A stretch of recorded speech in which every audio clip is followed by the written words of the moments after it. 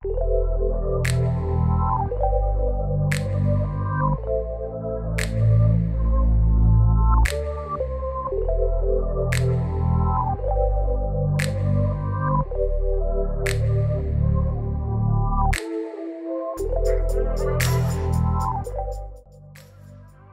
guys, welcome back to my channel. I hope you are doing well. Today's video is quite special because we have a guest on this channel. Yep, we do have a guest, and I'm excited for her to show you her ways, the way she does her makeup, just so you guys can have a different look into how others do their makeup. I'm sure you will learn something new from her. I'll let her do the talking and also introduce herself. So with this collaboration, I was really inspired by a collaboration I saw on YouTube with a lot of influencers, Nikki Tutorials, James Charles, Patrick Star, a lot. So they literally tossed each step of the product to the next person to do, and I thought it would be great because this will be a great way to show you how my guest does hair, maybe brows, yeah, and then how she does hair contouring and highlighting, and then I can show her audience how I do my highlights, my contour. So basically that, so the steps you miss me doing, she will be doing them on here, and then I will be doing the same thing on her channel. That was a lot. So yeah, let's just get into it. Hi guys, I am Mufidah. So today is an exciting video. I'm doing a full face of Fenty Beauty. Well, almost the full face of Fenty Beauty. I just have about 3 products missing from it, otherwise it would have been a full face. But these are otherwise my favorite products from Fenty, only because I've tried them and I love them. Jesykajay, I'm really excited. Like, she's goals. She's actually goals. Anyways, if you want to see how this video goes down, carry on watching and let's just get right into it.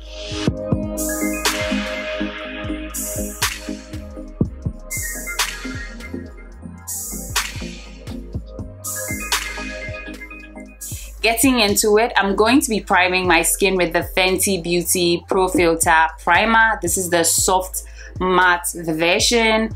I really do like this primer, and if you watch my last video, I've started like priming with a brush because, you know, it's a little less messier and it still does the job. So let's talk. I discovered her a little over 2 years ago. I think it was her birthday, and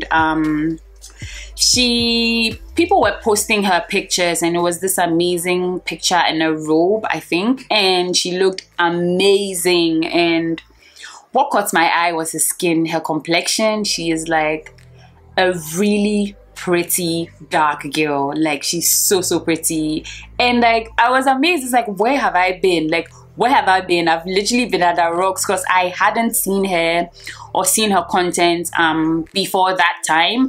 So as soon as I discovered her, I went ahead to follow her, and I, you know, of course I was stalking her page. Like, you know, I went through her page. She had amazing content, so I was like, yeah, this is like a follow, like a follow that's worth it, because yeah, I'm going to learn a lot from her. I'm going to get a lot of information from her. I'm going to have a lot of entertainment from her because she posts like really good quality content. So I'm just going to go ahead and do my base, which is the foundation, and my eyebrows.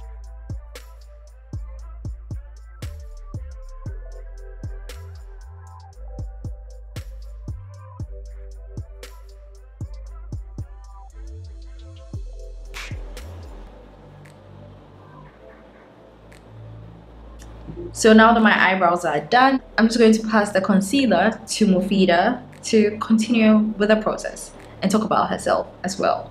Hey girl, take it. Thanks for the concealer, Jess. I'm going in with the Maybelline Instant Age Rewind Concealer in the shade Tan.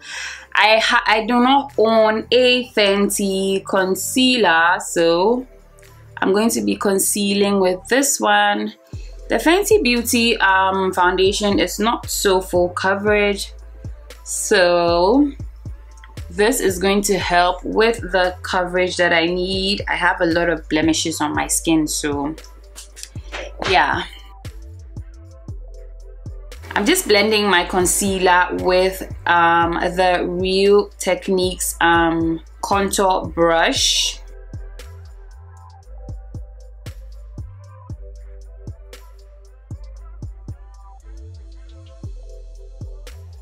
Being an influencer is kind of like being an entrepreneur, because for the most part we are our own managers, we are our own editors, we are our own photographers, we are our own secretaries. It is so not easy. So if you are an influencer and you manage to own a business and thrive at owning a business, it is like hands down really stressful, and I definitely applaud anyone who does that.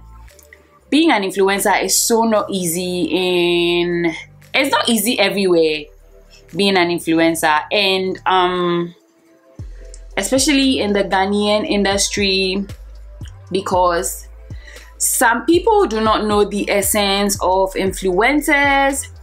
Some people think it's like fun and games being an influencer. Some people do not know the worth of influencers or how much influencers can, you know, affect or improve your business or even destroy your business. Some people really don't, and it's definitely hard, because if a brand comes to you, you have to explain your worth to them. It's like, I'm blending my concealer with the So Aesthetics Beauty Blender. So like I was saying, being an influencer is more or less like being an entrepreneur. So imagine having to double being an entrepreneur and being an influencer. It's not easy. So kudos to you, Jess.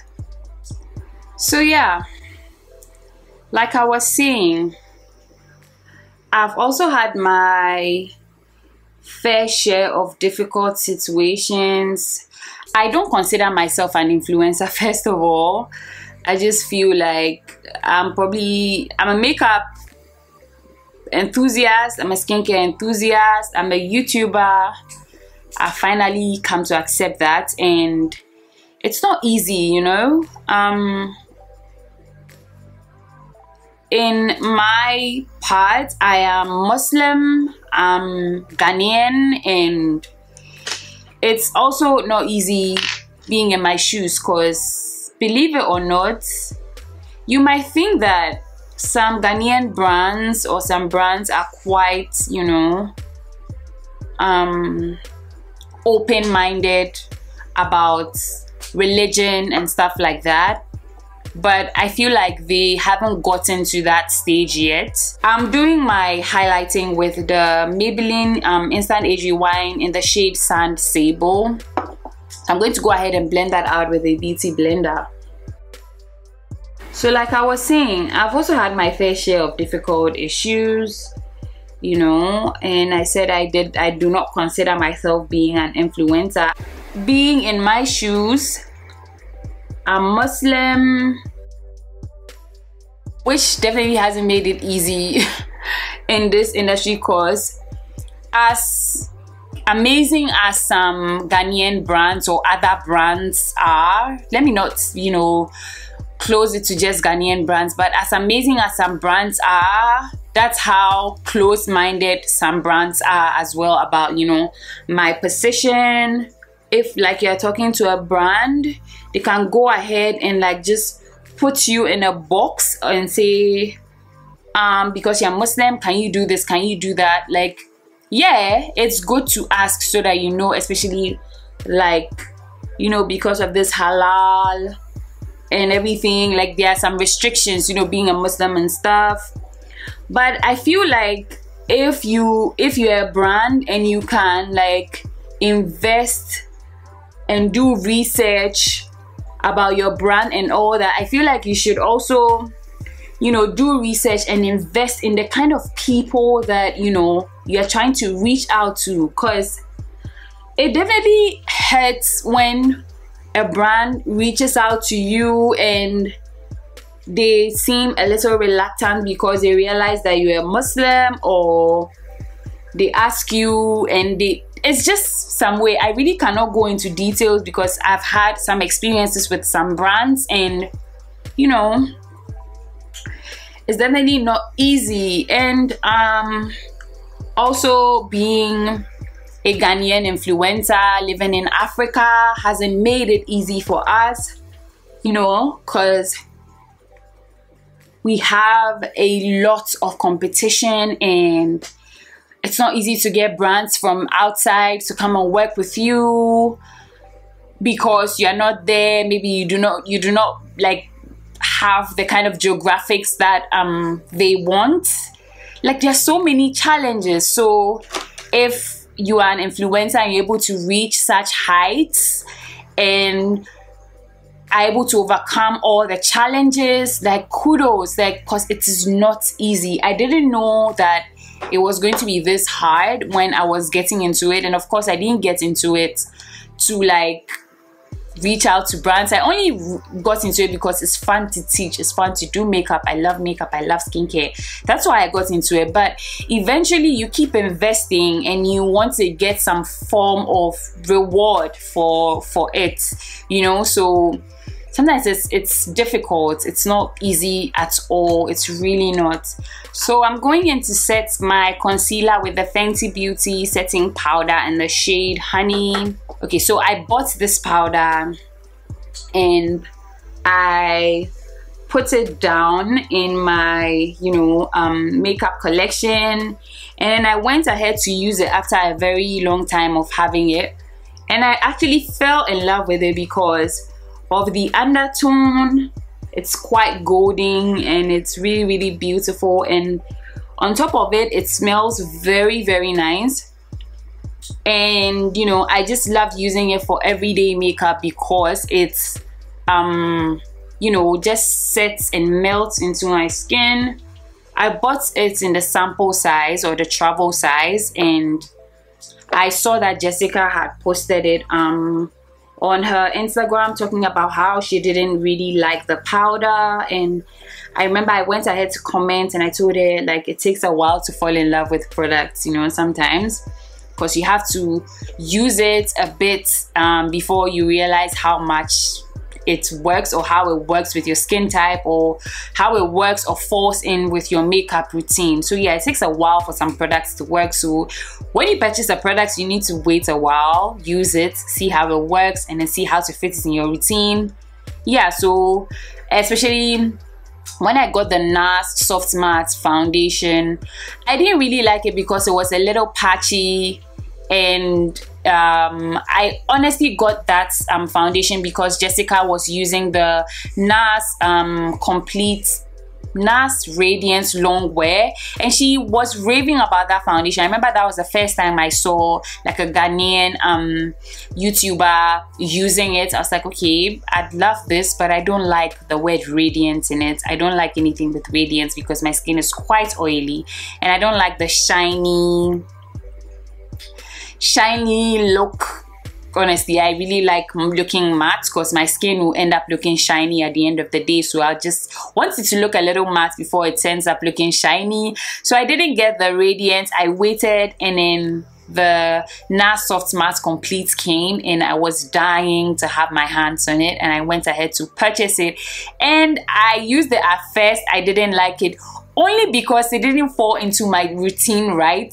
I do powder before foundation, and that foundation does not really like powder before foundation. So it took me a while to realize that using it after my primer works best with it. So I realized how it worked, and now I love that foundation. So if you get a product, you need to wait it out, see how it falls into your routine. Don't hate a product as soon as you start using it. Use it once, twice, 3 times, and you're eventually going to fall in love with it, or hate it. But do not hate a foundation or any makeup products when you just try it out at the first time. Anyways, I feel like I'm talking too much. I'm gonna go off camera to do my brows. I have a detailed brow tutorial on my channel. Okay guys, so I'm back from doing my brows. I'm going to go ahead and I'm going to try the glossy eyelid today. I've never ever tried it before, so this is going to be interesting. So I'm gonna go into my eye makeup. I'm using two bronzers today. I'm using the Fenty Beauty Sunstalker bronzer in the shades Coconutty and Mocha Mami. So I'm gonna go ahead and put Coconutty into my crease because it's, you know, a little close to my skin tone, so it's going to be a very, very good transition color. So I know this video has been all over the place and I'm basically rambling about a bunch of things. I'm not so good at multitasking, but hey, I hope I'm making sense. So I was talking about the difficulties of being an influencer, a YouTuber, especially here in Africa, Ghana, you know. But, you know, regardless of whatever the difficulties are, I think that if you want to do something, you should go ahead and do it. Because if you're passionate about something, you are going to win at it. Like, if you're passionate, it means you're going to put in the work, you're going to put in the dedication, you're going to be consistent.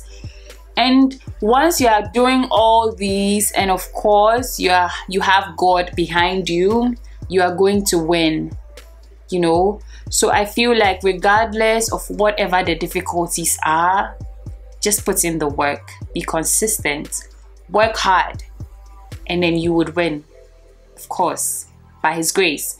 So yeah, I got a lot of, you know, negative comments when I said I wanted to, you know, go into YouTube. People were like, oh my god, it is so saturated. Oh my god, like, you're in Africa, how are you going to, like, you know, win at this? There are so many influencers, beauty influencers out there who are doing so much better than you, who have a lot more exposure than you. So like, what is the point? By the way, doing eyeliner and talking is really not the best thing. You can just stab your eye. But I'm just doing this so I can apply my eyelashes on. I don't want to put the gloss on my eyelid before going ahead to apply eyelashes. I feel like it's going to be very messy, so that's why I'm doing this. People were saying the Ghanaian, the beauty influencer, you know, space is saturated, it's negative, it's toxic. People were saying all sorts of things, but you know, I love beauty, I love makeup, I love skincare. I'm passionate about it. I like to teach people the way I learned, or the way I feel like it should be taught. That is why I got into it in the first place, and it's therapeutic for me. And before I went viral, like, I'm so grateful to God. I went viral this year, no, I mean last year, from a video that I wasn't even confident about. My skin was giving me hell and all that, but that video did so well. I got about 700,000 plus views. I made a bunch of money from it. Alhamdulillah, I'm so grateful. But you see, it's not always what it is. It's not always what it seems. I feel like if you want to do something, just go for it. Just go ahead and do it. I'm going to apply my eyelashes off camera and I'm gonna be right back to continue. So I'm going in with a random lip gloss, a clear lip gloss from Jesykajay Cosmetics. I'm sorry that I'm covering my eyelid. I was supposed to show you guys how to do this and I'm messing this up. Okay, so I hope you guys can see what I'm doing now.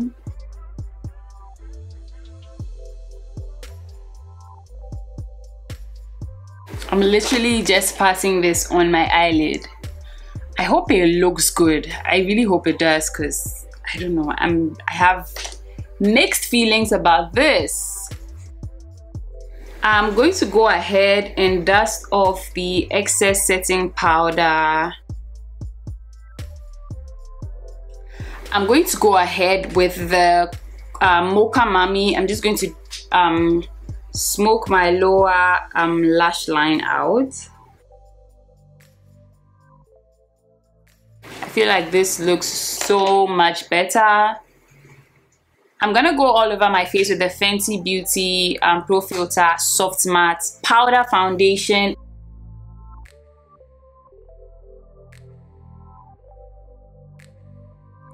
I'm gonna go ahead and bronze my skin with the Fenty Beauty Bronzer in Coconutty.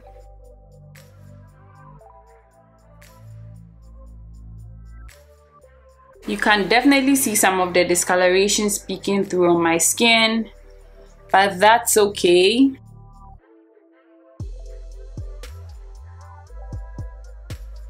Now for blush, I'm gonna go back in with my Mocha Mami because it's an excellent blush.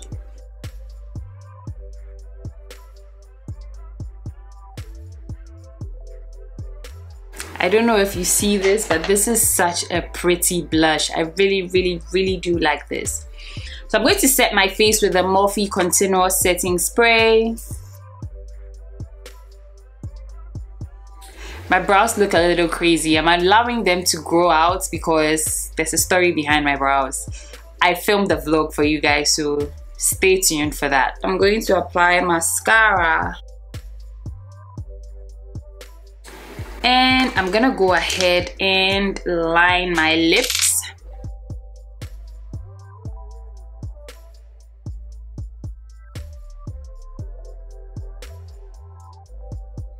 I'm beginning to like the glossy lid. I wasn't all about it, but right now I really do like it.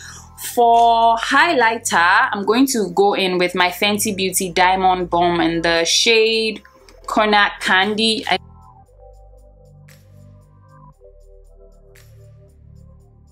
For my lips today, I'm gonna go in with the Fenty Beauty Gloss Bomb Cream in the shade Fenty Glow.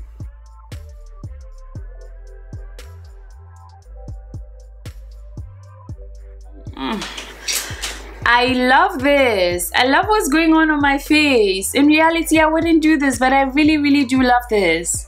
So thank you so much for having me on your channel, Jess, and thank you so much for watching this video. Don't forget to hit the like button down below. Subscribe to this channel if you haven't already. Even though this video was all over the place, I mean, I was rambling and just talking about endless things. But thank you so much for watching. Bye guys.